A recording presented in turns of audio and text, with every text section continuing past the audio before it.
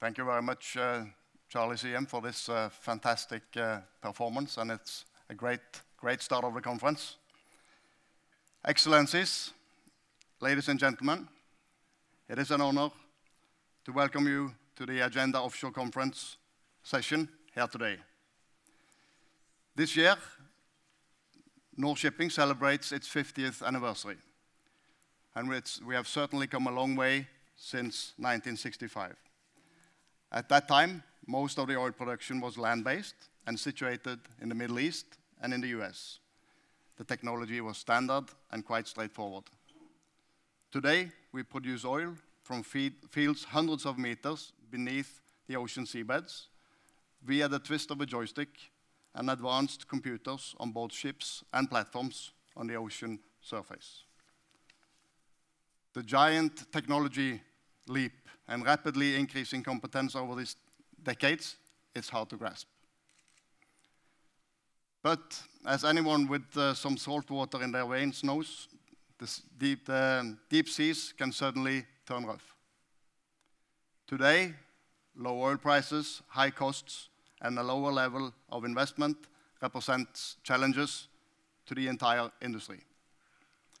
The shift has been sudden and in fact more rapid than anyone could have predicted or expected. Our common responsibility is to navigate through the current market situation and secure the future competitiveness of this industry.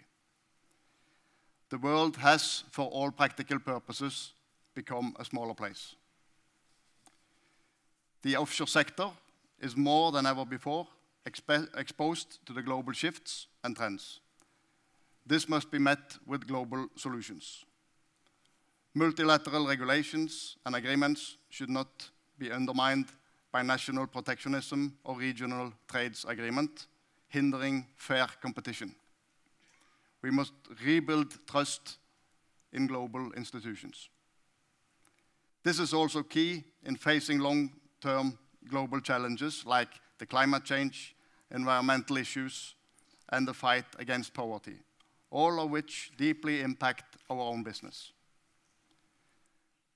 It is not up to me to predict where we are in a year or two, not to say in 50 years. But I'm sure about one thing.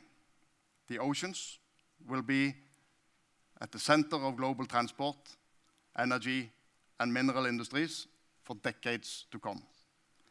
The offshore industry of today is the foundation of global trade and growth of tomorrow. Thank you.